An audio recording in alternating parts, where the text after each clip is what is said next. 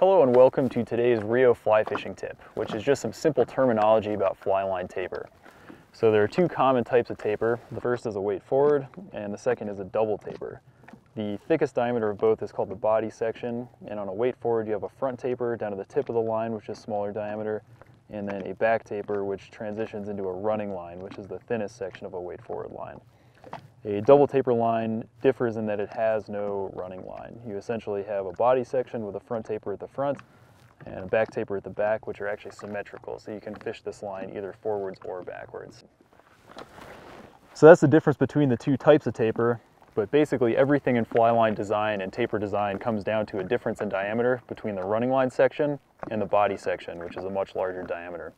Thanks for watching today's RIO Fly Fishing Tip.